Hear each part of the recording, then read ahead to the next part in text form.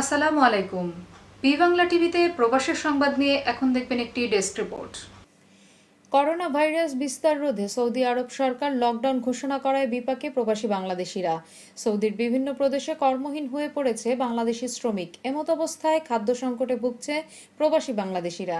বাংলাদেশ সরকারের পক্ষ থেকে দূতাবাস ও কনসুলেটের মাধ্যমে মদিনা ও জেদ্দা সহ বড় বড় শহরগুলোতে খাদ্য সামগ্রী বিতরণ করলেও বঞ্চিত রয়েছে ছোট অঞ্চলের প্রবাসীরা। আমরা সৌদি প্রবাসী, করোনা ভাইরাসের কারণে লকডাউনে আছি।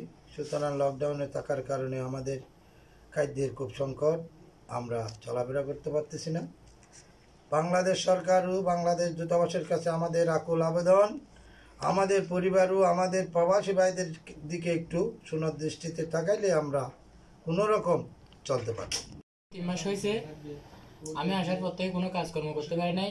এরপরে করোনা ভাইরাস লকডাউন আছি, খাদ্য নিয়ে খুব কষ্টে আছি। এছাড়া সহায়তার জন্য অনলাইনে আবেদন প্রক্রিয়া সম্পন্ন করতে পারছে না অল্প শিক্ষিত এ সকল প্রবাসীরা। করোনা ভাইরাস প্রতিরোধে সৌদি স্বরাষ্ট্র ও স্বাস্থ্য মন্ত্রণালয়ের পক্ষ থেকে কঠোর পদক্ষেপ গ্রহণ করেছে। কেউ বাসা থেকে বিনা কারণে বের হলে 10,000 রিয়াল জরিমানা ঘোষণা করেছে দেশটির সরকার। এমত অবস্থায় খাদ্যের অভাবে মানবেতর জীবন কাটাচ্ছেন প্রবাসী বাংলাদেশি শ্রমিকরা।